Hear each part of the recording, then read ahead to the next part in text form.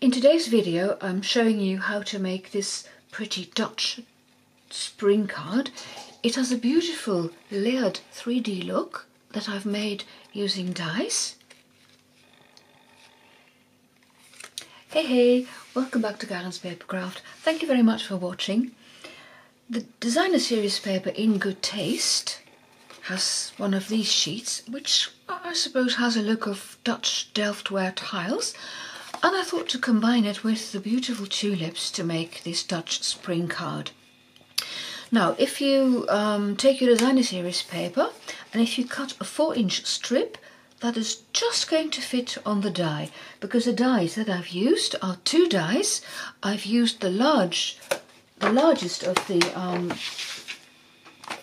I'll show you the largest of the stitched rectangles. I was thinking about a name there for a minute. And so this is the second large. So I've taken the largest one, and then from another die set, picture this, there's one with rounds, but there's one with these rectangles as well.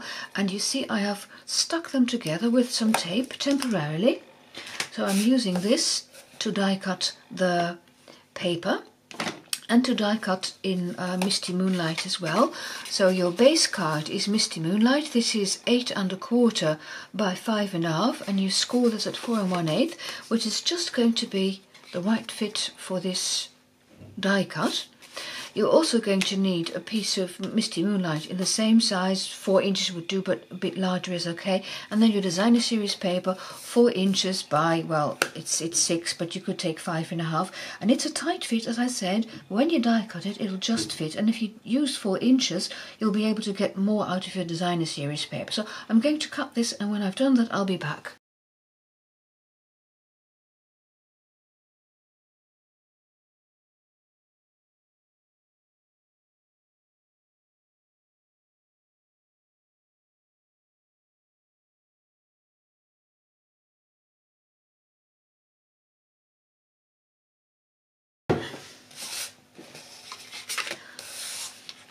As you can see, it just fits the paper, but it's large enough. Now then, I've already die cut it once in Misty Moonlight. Now these two you're going to keep, and you discard that one. And with this one, it's the other way around.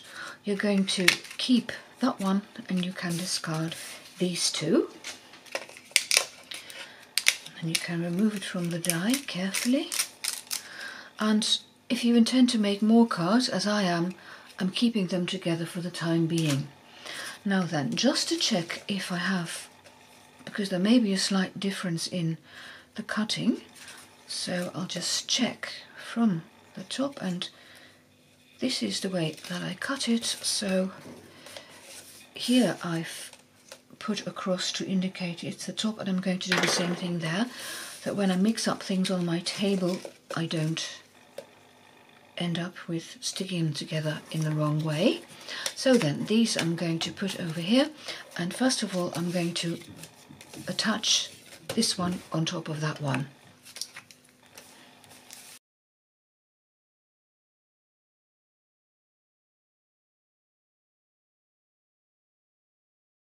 Then you want your layering piece to go on top of the base card, and to do that I'm using the adhesive strips.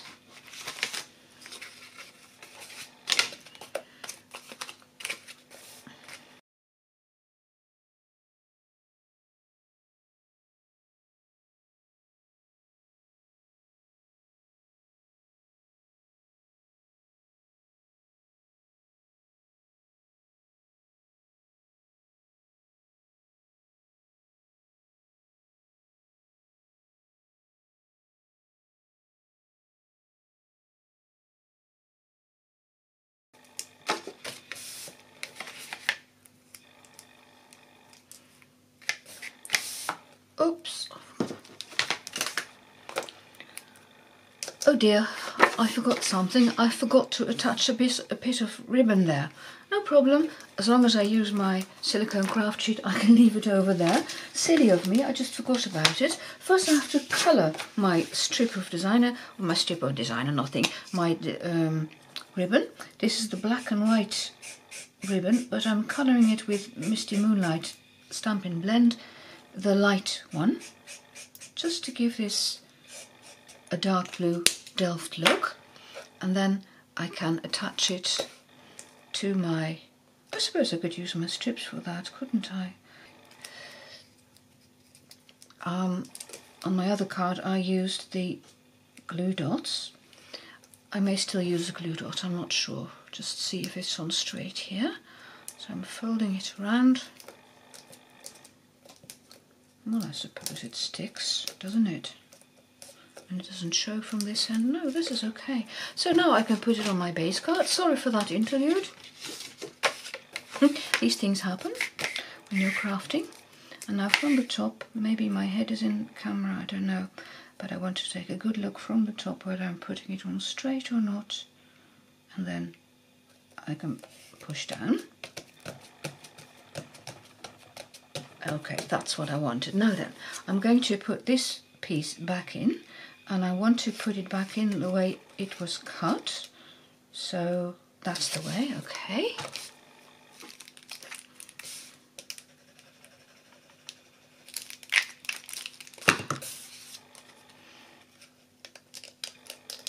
Just push it in, and then from the top look if all the edges match up, and because of the glue you can still move it around a bit.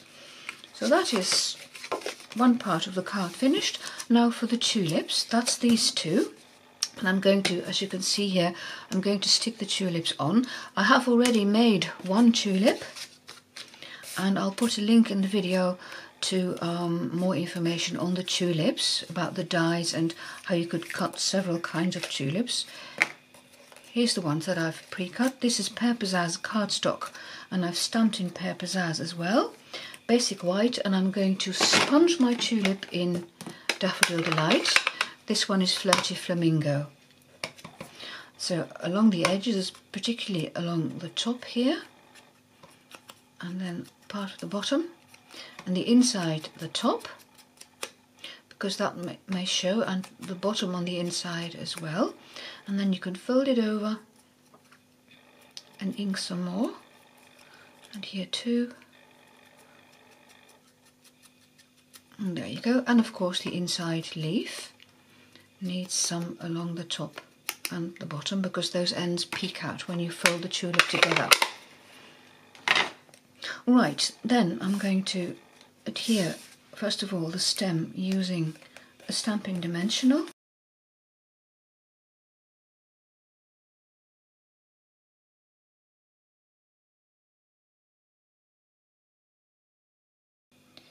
And there we go, that's what I wanted. Then you can remove the backing paper, stick your leaf on,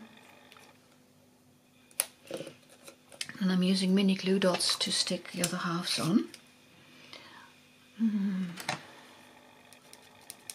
This I folded into a half moon shape,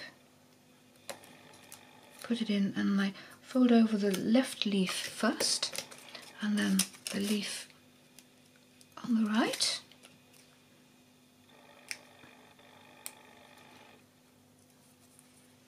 And then you have the two tulips. Now then, I'm going to attach these tulips to these two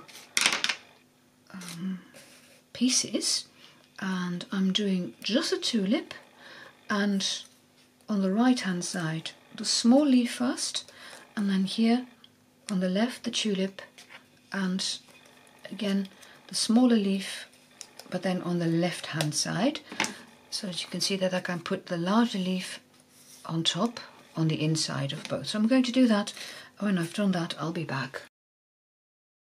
So I've adhered both tulips, and now first I'm going to cut away this bit that sticks out, and then I'm going to insert them into the card the same way that I did the middle piece. So you take your multi-purpose liquid glue and you slide it in, and then slide it around, and looking from the top that you have all the edges. You can see the stitched lines of the tulips. And now you can stick on these leaves. One leaf goes that way and the other one goes that way.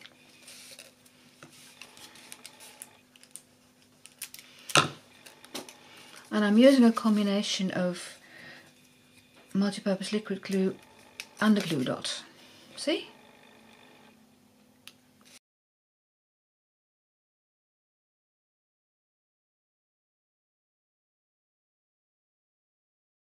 Especially the bottom part, you have to make sure it sticks. I mean, the glue dot will hold. And now then, I make a little bow. Again, with this black and white gingham ribbon. That was about 4 inches. Now I'm using about 10 inches to be able to tie a bow comfortably. And again, you have to colour it. Well, you don't have to. You can if you want to. And as you can see, I use a piece of plastic for that, because otherwise I'll just be colouring my grid paper. And now at least all the ink that I'm using goes into the ribbon.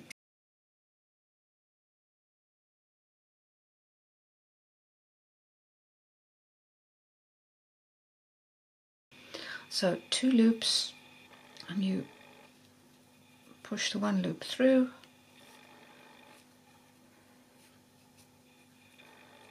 Beautiful little bow. Shorten those 2 ends, and I use my lighter to make sure the ends don't fray anymore. Just touch them very briefly, because you don't want to burn your ribbon. You just want to singe it, don't you? And again, a mini glue dot.